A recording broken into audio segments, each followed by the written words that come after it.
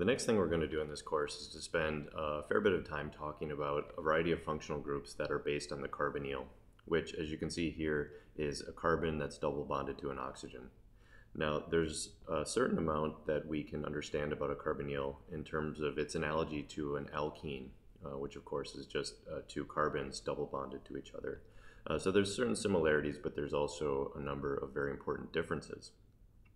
So one of the major differences is the fact that alkenes in and of themselves don't have a dipole, and that's because two atoms of course have the same electronegativity, so there's going to be no polarization between those two unless there's substituents on one of them that is more electronegative.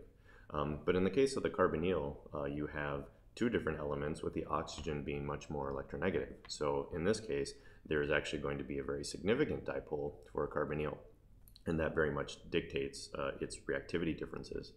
And so one of the easiest ways to understand the reactivity of a carbonyl is simply to consider this major resonance form where you would place the electrons from that double bond up onto the oxygen. And you would do that because it's the more electronegative atom.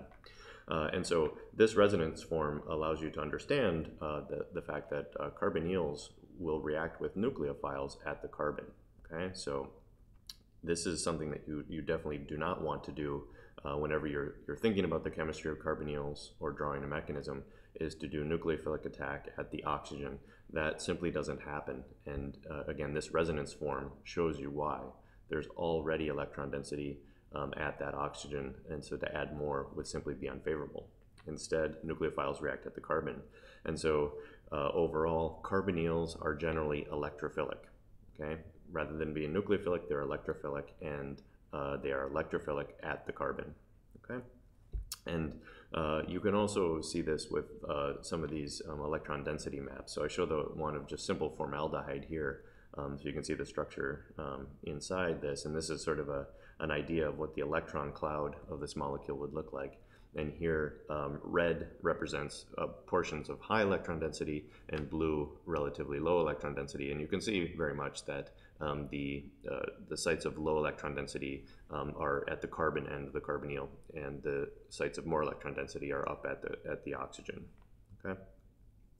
So we can also think about double bonded species using molecular orbital theory, right? And so I show here, just to remind ourselves, what the picture looks like for a carbon-carbon double bond for an alkene. Remember, we're conceptualizing this as if we were taking two isolated p orbitals, each with an electron, bringing them together to form two molecular orbitals, one of which is going to be in phase, right? So you're going to get a bonding orbital. We call that the pi orbital. That's the one that the electrons go into. And then there's going to be an out-of-phase combination of those orbitals. So that's the anti-bonding pi star orbital. Okay, so that's the picture of an alkene. And the molecular orbital description for a carbonyl is actually relatively the same. It actually looks a lot like an alkene, right? So here's the carbonyl.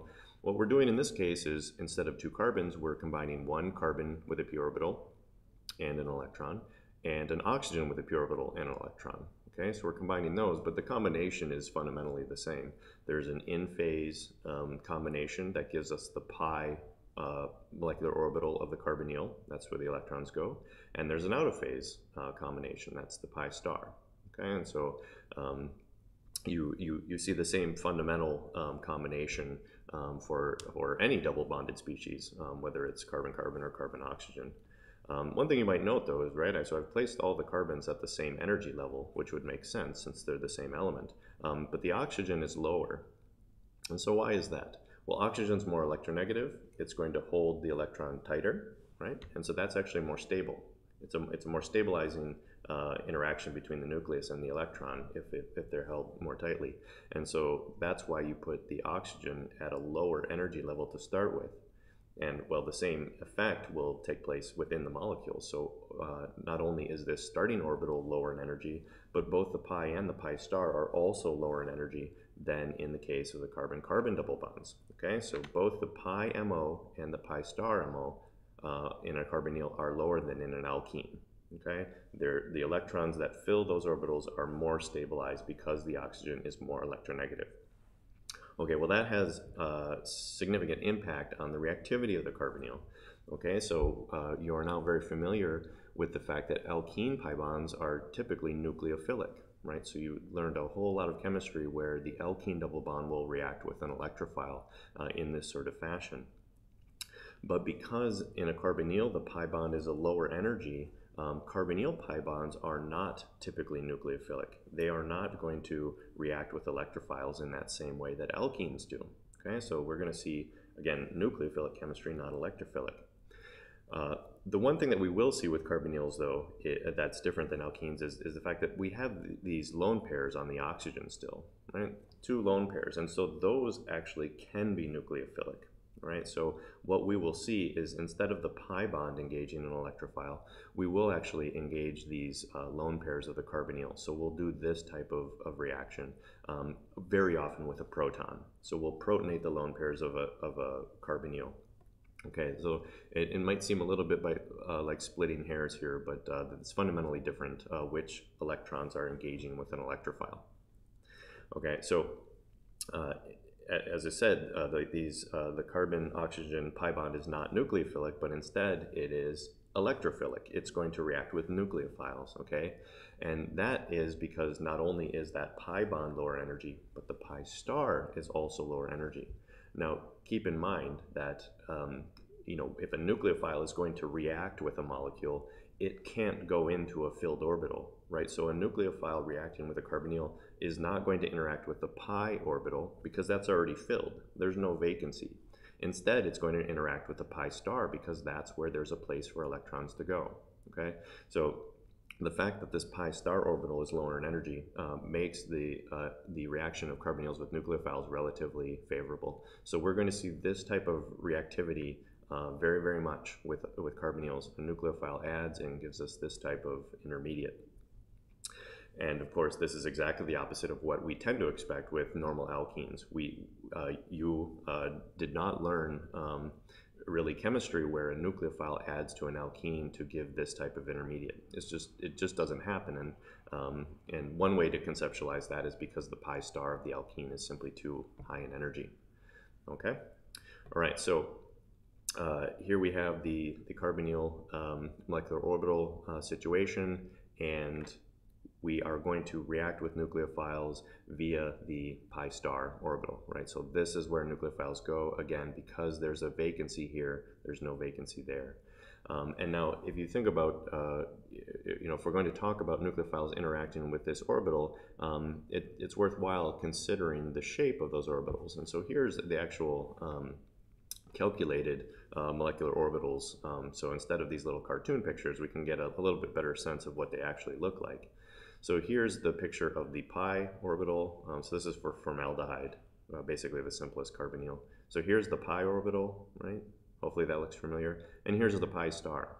Okay, so in the pi star, we actually have the greater density at the carbon of the carbonyl. Okay, and so again, this correlates very well with the fact that nucleophiles are going to add to the pi star at the carbon, not at the oxygen, but at the carbon. Okay. All right, so again, this is going to be extremely familiar to you over the course of the next couple of weeks. We're going to keep adding nucleophiles to carbonyls in a variety of different ways. And one thing to keep in mind is that what's happening in terms of the actual carbon of the carbonyl is it's starting out as an sp2 hybridized carbon in the carbonyl, right? So everything's planar. And as the nucleophile adds, you go to this type of intermediate where it's now become sp3 hybridized. So remember, sp3 hybridized has a tetrahedral geometry, and so this type of intermediate with carbonyls is very often described as the tetrahedral intermediate. Okay, so we'll talk about carbonyl chemistry, and we'll talk about the tetrahedral intermediate doing something perhaps. Okay, so keep in mind that term and the fact that this hybridization is changing from sp2 to sp3. Okay, the other thing that you'll come to understand is that in certain cases, this type of addition is actually reversible. It certainly depends on the nature of this group here or possibly one of the other groups, but it's possible for the tetrahedral intermediate to collapse. Okay, so we're going to see actually both forward and reverse reactions quite a lot. Right?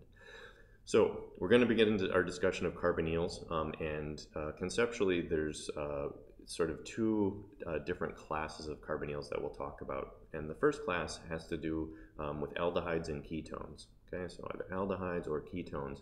And the reason we lump these together is because when these react with nucleophiles, they go to give tetrahedral intermediates that really can't do much else. They don't have any further chemistry except to be protonated and go to neutral alcohols. Okay, there's some exceptions to that depending on what the nucleophile might be, but in general, for example, if you add a Grignard to an aldehyde or ketone, you go to this intermediate and that's it. That's the end of the story.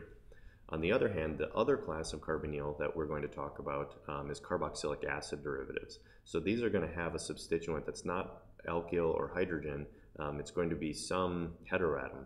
Okay, and what can happen in this case is a nucleophile can add to get to a tetrahedral intermediate like this, but now in this case, this will actually have the ability to collapse back out, and instead of spitting out the nucleophile that added, it'll spit out whatever that group is, right? So you can do a substitution reaction on carboxylic acid derivatives to give these new species, right? So that's not possible with aldehydes and ketones, but it is for carboxylic acid derivatives. So we're generally going to split those two up and sort of treat them separately as we begin our discussion of carbonyls.